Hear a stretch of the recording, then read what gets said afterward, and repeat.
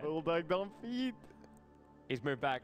He's moved back. And there's too much experience for Joe to deny. But Joe actually. Oh, he found him. He went. There's the track. 4 stuff away. He's just like, man, pop your face boots. Run as fast as you can. Open wounds. He got the range. Oh. An Admiral Bulldog. Possibly. No, he couldn't even sprout himself up. But S4 is going to come in. And actually, he TP'd out the time. And now your game has been Finoled. What? Why? Finol paused. Finol paused! The Finol pause. The Finol pause! What the fuck? When the admin intervenes and Joe now tries to fight Lodican time-lapse. Joe's on the run out here. The ensnare over on YYF. And now YYF, he will be brought down. And they're even chasing in deeper. Joe will go down. S4 with a double kill. And they chase down on Chuan.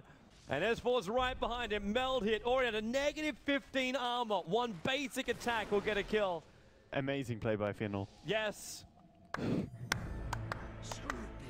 No, seriously though, really nice that they got the kills, and surprising that he actually got out there on Bulldog.